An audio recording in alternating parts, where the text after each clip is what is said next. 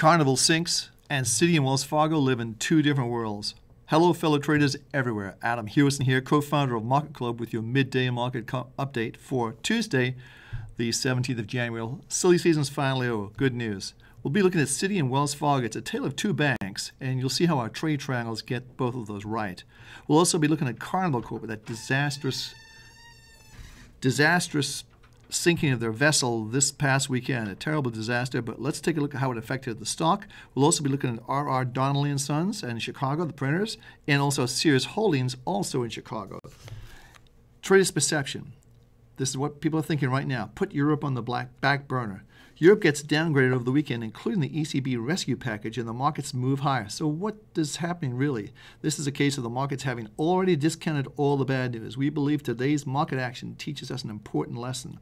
And here's the lesson. Market perception trumps everything. Now let's go to the charts and MarketClub's Trade Triangle Technology. So here's my home page. And we're going to go to the Portfolio Manager, and we're going to be looking at a number of stocks today, starting with the S&P as we normally do. Now, the S&P moved over 1,300 today for the first time in quite some time. It's actually putting in a nice performance, and if we scope this out to 6 months, you can see it's looking very, very nice. So if we also look at a simple line chart, and you can see we actually have gotten long this market, and it's doing very well for us. So we put the monthlies in. You can see we got the monthlies that came in at 1292. Excuse me. And the market's at 1300 right now, 1300. And the market action looks good. So what can I say? It looks like we've got a base. Perception trumps everything, as we said earlier. And it looks like this wants to go higher. So let's go to our next market. We're going to go back to look at silver. Let's put a candlestick chart on. And this is what we talked about silver today. We thought that this is not a positive day. You can see we tried to get as high as we were 5 days ago. Didn't do that. This Donchian channel, I think, is going to stop this market. Pay very close attention to the PSAR, the parabolic stop and reverse. I think if we go under probably the lows we saw at 29.50, 29.48, I think this market's going to come into a bout of heavy profit taking and some short selling. Remember, our trade triangles are mixed on this one. Monthly down, weekly and daily up, plus 60. It's a trading range. Also, you're at a negative divergence coming in here. This I think is very important to remember. And we can see this market come back down into an oversold condition, in my opinion. Let's see how that plays out. But we're also going to be looking at gold. Gold has also popped over that mythical area we talked about yesterday, just like it did on the 12th right here.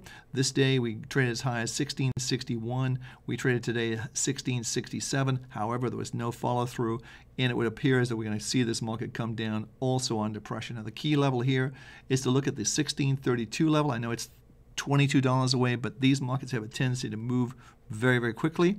You can see our longer-term monthly trade triangle is still negative, indicating that we may see further weakness in this market. But this is definitely the level to look at, the PSAR. We talked about this before, 1632. That's where it hits, and that's today's action. It'll probably be a little higher tomorrow if we don't hit it today. So let's see how that plays out. Also, there's a classic example of a negative divergence. We talked about negative divergences before and how important they are. This is a great example of a negative divergence. Negative divergence means we saw the market move higher like this. See the angle going higher like this, and the divergences are going like this. They're flat to lower. Actually, in this case, they're lower, so it's not a good example. But they're heading down, and the market's heading up.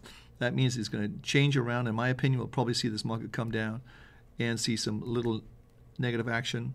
That's what we'll be looking for. Whether that happens or not, we'll have to remains to be seen. But watch that PSAR. That's very important in my mind. So let's go to our next market. Next market we're going to be looking at is copper. Copper, again, has put in a nice performance. It looks as though it's trying to base out. Remember, this reflects pretty much what the equity markets are doing.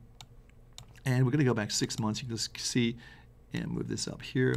So it looks as though we're trying to base out, trying to get the energy level that we've talked about before, making that energy field just move around here. So let's see how that plays out. But again, it's going to be reflective of what's going on in the equity markets. If the equity markets continue to be firm and the trend certainly is up there, then I think we'll see this market do better on the upside. But certainly the 3.75 level is an area of concern. It's the area we saw right here. and that's where we hit today. So that looks like it's resistance for the time being. I would not be surprised to see a pullback in this market. And again, we're looking at the divergences that we see in the market, and clearly there's no divergences here because the momentum is good. So I like the way this is looking, and if you look at our weeklies, we've been long from 3.63, and of course our long-term monthly still negative on this market, and I think that's the case you want to be. It's at 70, it's an emerging trend. That's the bottom line. So let's go to our next market. And we're going to be looking at crude oil. Crude oil continues to consolidate, and we've talked about this pattern before with plus 80, which means it's a strong upward trend in strong hands. All of our trade triangles are in a green mode, and if you look at the market in just in terms of an energy field, it would appear as though we're building this energy field right here. And this is the key level, the 104 level. We've talked about this before. 104 is the key. If we move over 104, then the target zone is going to be 120. That's $120 a barrel for crude oil. If that's going to crimp the economy, who knows? But the reality is China going to come in? Is India going to overtake us? Who knows? But the reality is perception. Remember perception. So let's take this off the screen and go to our next market. And the next market we're looking at is going to be copper. We looked at copper. Hold on. Let me go back to crude oil, and let me go to the next market. Here we are. The dollar index. This is, again, this is a market that's beginning to consolidate. Looking a little bit tired, however. No follow-through. But, again, we have been moving sideways for the past 10 days in this market. So the action we're seeing, which is not negative right now, it's actually potentially positive in terms of just consolidating to move higher eventually. Score plus 90, strong trend, and that's the key thing to remember. That's the takeaway from this market. The dollar index is a strong upward trend. So let's see how that plays out. The 80-50 area is a key level of support, and I think the other thing you could look at in this index is the following. I think we take everything off the screen and we look at the PSAR, which comes in right around today around the 80-63 level. So when I say 80-50, I think that's a key level to look at in this market. If we go below that level, I think we've probably topped out for the time being. We'll see the market come down and perhaps test the lower end of the Donnelley trade channel, which in this case comes in around 79.50. So let's see how that plays out. Let's clear the screen, go to our next market.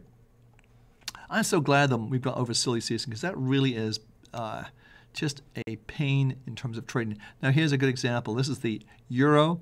As you know, let's scope this in just a little bit further. We know the trend is down, clearly minus 100, strong downward trend for the euro against the US dollar. Let's just go for the last 3 months and scope this down. You can see basically it really has had a hard time rallying. One of the key levels to look at now in my mind is the PSAR. That's about the midpoint of the Donnelley trade channel. That comes in at 128.38, which is pretty much, we'd have to make new highs here. I don't think that's going to happen. This market, I would suspect, is going to get more and more docile, but again, stops are always important because things do change and perception does change in the marketplace, and you have to be willing to change with that perception. We've been short this market from 139 on our longer term strategies, working extremely well. The market's at 127, so it's 12 big handles. And the last weekly was 136. So you can see we're doing very, very well in the euro. So let's go to our next market. And the next market we're looking at is the CRB Commodity Index. Now again, what we're looking for, the pattern we're seeing here is a trading range plus 55. Remember, anything from 50 to 65 is a trading range. Anything from 70 to 80 is an emerging trend, and from 85 to 100 strong trend. We've got all this labeled on the blog, but here's what we're looking at in this market. So if we look at the Reuters Jeffrey, this is going to be the great indicator for inflation if it's going to come back. So this is what we're looking at right now. We're looking at this type of pattern, and somewhere over this level, and that's around the 315, 316 level. If we go over there, I think we probably put in a pretty good base to propel this market higher. But for the time being, you've got mixed results. You've got the monthly negative, which is a longer term from 335. The market is currently at 310. And the weekly is long from 309. And the daily is basically telling you the momentum daily-wise is 309.81. So basically, you've got a mixed picture. There's 55 reading, and I think that's going to probably take the place. I would not be surprised to see a move and test the lower end of this range around the 305 level. So let's see how that plays out. But generally speaking, the market looks a little bit choppy here. I think gold is going to be a little bit defensive tomorrow, which may put some pressure on other commodity markets and push this index a little lower. So we'll see how that plays out. But let's clear the screen and go to our next market. The next market is Citigroup. Now, this is interesting. If you remember, Citigroup came out with their earnings today. They clearly missed what they were looking at. Their profits were down 11% on Citi. Completely missed the guesstimate on the street. And here's an interesting point. Our monthly trade triangles still short, never changed. Only the weekly changed from 27.94.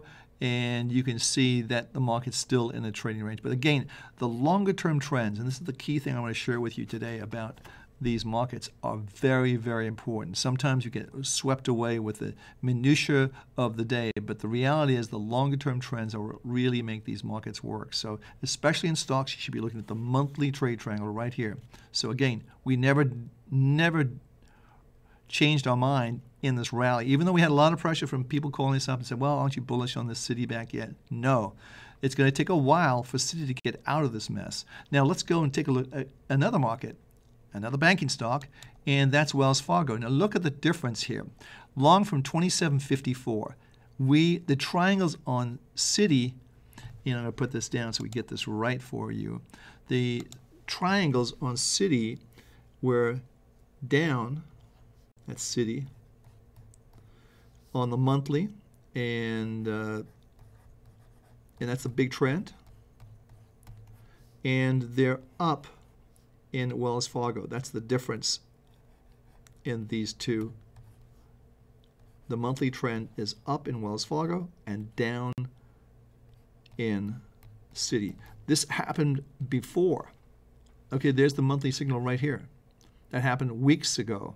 And it happened actually the end of December. So again, you caught the move up, and the Citibank never really, in Citi, in fact, this is the 23rd of December. Let's clear the screen. Let's go back to Citi just for a second, and I'll show you what I mean. So back to Citi on the 21st of January, excuse me, the 3rd of January, 27.94, it said get out of shorts, which we did, and now the market's moved up. So you protected yourself. The triangles protected you on the way up. You got long Wells Fargo on the way up. Nice profits, but you covered yourself very well in this. That's what the trade triangles do. It's not rocket science. It's just mathematics and a very simple program that works extremely well. So let's go to our next markets. We're going to go past there. We're going to be looking at Sears Holding. Now, Sears Holding had a big move up today. Now, we've been short on Sears from December 14th. That was our last major sell signal, 51.14. 51.14. This is the first time we've had a signal. That's today, 37.90. That's to cover short positions, not to go long, but cover short positions. So you can say from 37.90, let's go to 38. From here, it's about $13 profit. Nice profit in a relatively short period of time, in less than a month. So just around 1 month, you made a nice profit in this market. So let's see how this plays out. But generally speaking, this trend clearly is not turned around yet. And I'm sure it was very oversold. If you go down here, it was very oversold back here, actually for some time. And this is the other thing with markets getting overbought and oversold. They can stay overbought and oversold for quite some time, like they did back here. You going from around about the November 10th all the way through to the end of November, and here you basically went the December 19th, let's say, all the way through to the beginning of January 9th, before things change. So again, I think it's very important to use these triangles because you've got a plus 50 score, which means it's a perfect trading range. So that's what you'd be looking at, the Williams percent R and the parabolic, and as well as the Donchian trade channels to trade this market. You know our rules on trading in trading markets as opposed to trending markets. This is a trading market right now. So looking at our next market, we're looking at Carnival, and of course, this is the market that really, really was bad news. Now, again, if you look at our trade triangles, we're short from 40.56. Market's trading at 29.41. So even before this disaster happened in Italy, it is a tragedy. I mean, you don't think of modern line as that big sinking. And I'm sure there'll be lots of inquiries, and it's very sad people would lose their lives in today's age of modern marine sciences. But let's go out and just look at Carnival for not just the last couple of months, but let's go out and look at, let's say, a couple of years, let's say. And as you can see, Carnival, and I'll just put our monthly one in here. You can see Carnival came in here at 40.67. This is back on February 23rd. That's 2011. So it's almost a year ago we had a major sell signal. Who knew that you would see a disaster happen in Italy? No one knew, but the reality is the stock was sinking already. That's what happens with the trade triangles and why they're so powerful and why you can use them to your advantage in the marketplace. So looking at our next market, and that's R.R. Donnelley Company in Chicago, another Chicago company, minus 100. And you can see we're short from 1859 right here. Again, these markets tend to telegraph what they're going to do before they happen. Remember, we had a signal in the S&P 500 to be a buyer about a week or so ago, and people say, well, it's going to go down, it's going to go down. No, they telegraph what's going to happen. It's a perception. And as you can see from this market, from 1859, the market's currently trading at 12.37. Huge move. That's $6. That's almost 30% in a very short period of time. Really, that's since, let me just scoop this out a little further. That's since last year, August of last year. So nice move on the downside. Again, signal, let's put our weeklies in and you get an idea where we are. So to put a triangle in, I'll take it off. Just simply click here, see how it takes it off and puts it in. So there's our last signal. That's today at 14.25 to be a seller. And of course, it's worked out very well. It's currently trading at 12.37. So let's go to our next market. And that's going to be, I don't think so. I think we've covered all the markets we want to cover today. We've done a lot of stuff. Yep, that is the last one. So, hey, this is Adam Hewison for Market Club. If you're not a member, you may want to take advantage of our membership. We have an $8.95 special starting in 2012. So for just $8.95, you can get all these tools, kick them around, see if Market Club's right for you. It could be the difference between a winning year in 2012 or a break-even year. There's going to be some great opportunities in these markets in 2012. Adam Hewison for Market Club. I'll be here tomorrow. Have a successful and profitable day trading. Thanks for watching.